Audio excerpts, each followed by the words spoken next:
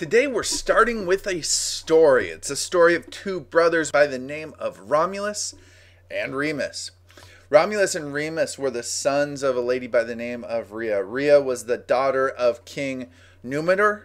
However, Numitor was killed by this guy Aurelius, and Rhea was told, "You can't have kids." But oops, guess what? She had two of them, Romulus and Remus. When Amulius found out about this, he thought, okay, cool, I'll just put them in the river Tiber and they'll drown. However, the river Tiber had different ideas because, of course, this is a legend and rivers can have ideas, and it washed them to shore. Now, you might think two babies in the wilderness, that's a bad thing, especially when confronted by a wolf. And, of course, this wolf is going to want to eat them, right? No, wrong again, because this is a legend. The wolf decides, hey, those babies are cute, I'll take care of them. And the wolf loves them, takes care of them, and she is rewarded for this care by being shot with an arrow. The hunter who shot the wolf comes across and sees these babies and says, oh wow, me and my wife were never able to have babies, so we'll take care of these like our own. So the hunter and his wife take care of the babies, and they grow up to be big, strong, tall men. Again, their names are Romulus and Remus. Now, Romulus and Remus think, hey, wouldn't it be awesome to build a city? And they agree to do this. However, they can't agree on the location of that city. They both have their favorite hill. Romulus says, hey, this hill's perfect. And Remus says, no, this hill's the bomb. So they settle it like brothers would, or at least these brothers. And they fight, and Romulus kills Remus. So Rome was settled on the Palatine Hill, which is the moral of this story. If you want to get something done, kill your brother.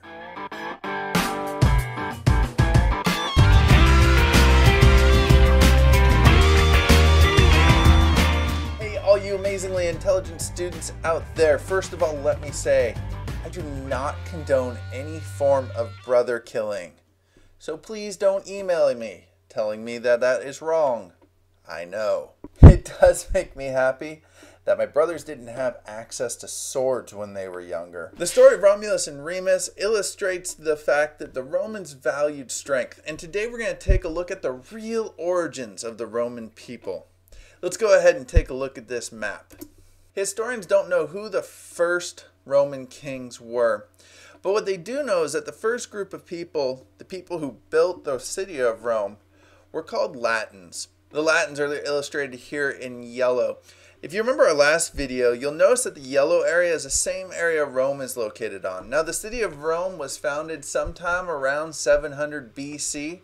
And eventually it would spread from the Palatine Hill to 7 hills. It was huge. So have you ever heard anyone say something like, hey, she has her father's eyes, or he has his mother's nose? You know, ever since Raylan's been born, I keep hearing, hey, he looks like you. Poor kid. Anyway, culture's a lot like that too, where you get a little bit of culture from here, a little bit of culture from there, and eventually it all comes together and forms your culture. Rome is no exception to this, and they borrowed a lot of ideas from their neighbors, the Etruscans and the Greeks. Now, the Etruscans are a group of people that live north and south of Rome. If you look at the map, you can see it's that purple area. And they would have a huge influence on Roman culture. In fact, eventually the Etruscans would control Rome. In fact, the 3 last Roman kings were Etruscans. The other group that had a huge impact on Roman culture were the Greeks. Now, you remember back when we were talking about the Greeks, we talked about how the Greeks set up colonies in the island of Sicily and in southern Italy. And you can see they're orange on the map here. So the Etruscans and Greeks had a huge influence on culture. So let's look at some specific examples. Let's go ahead and start with the Etruscans. Now, the Etruscans had a huge influence on Roman engineering. They introduced 2 major elements into Roman engineering. The first one is the arch. Now, you know an arch has 2 pillars and then kind of a semicircle on top. And then what happens is you put a keystone in the top to hold that half circle together. And arches are very strong and they're very useful in creating huge buildings. The second thing that the Etruscans added to Roman engineering was the cuniculus. The cuniculus is an underground trench that's very useful for irrigation. So the Etruscans added to engineering, but they also added to the ideas of entertainment and sport. There were two especially bloody competitions that the Romans took from the Etruscans that they thought were very entertaining. The first one was slave fighting. At a funeral, two slaves from the person who died would fight to the death. And then, of course, the winner would also be executed. The second sporting event that the Romans took from the Etruscans were chariot races.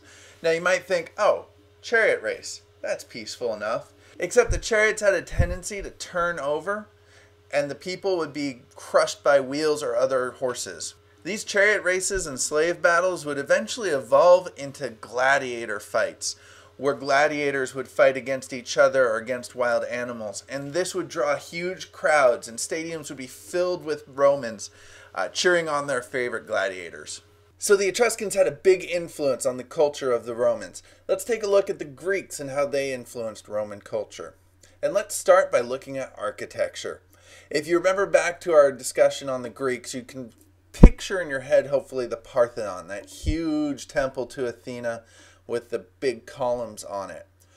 The Romans built similar buildings. They took the Greek style of architecture and applied it to their own cities.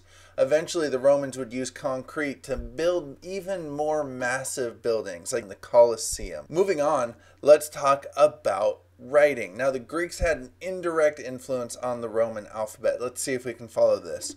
The Greeks had an alphabet that the Etruscans borrowed and changed around a bit. And then the Romans took the Etruscan alphabet and then altered it again.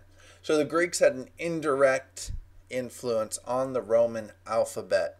However, the way the Romans used the alphabet had much more in common with the way the Greeks used the alphabet. For example, they took important documents and they carved it into stone tablets or metal tablets and posted those around the city.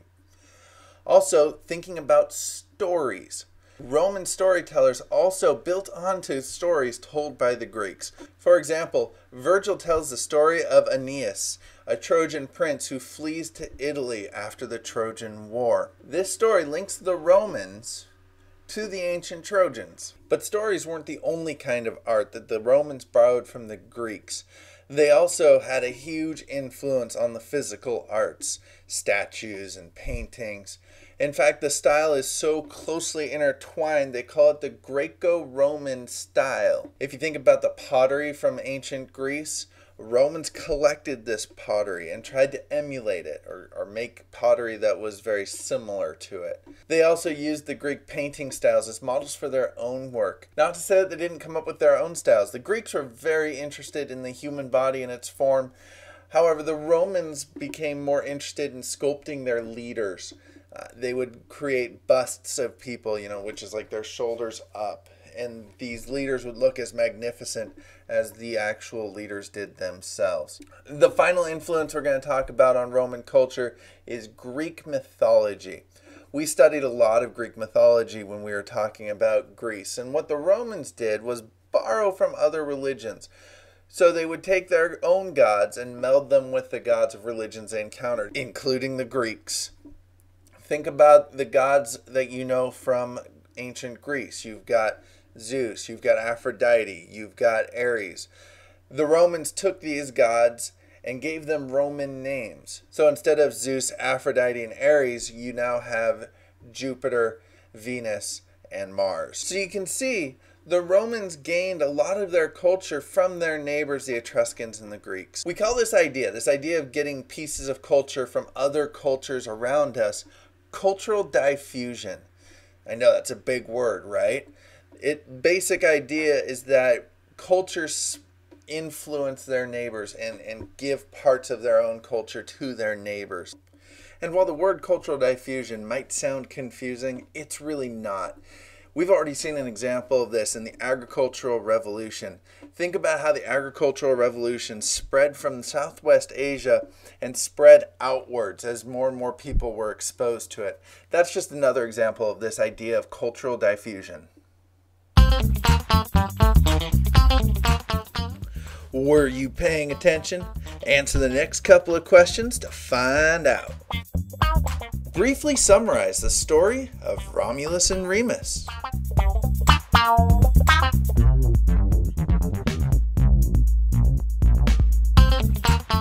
What is one Etruscan and one Greek influence on Roman culture? How has Roman culture changed?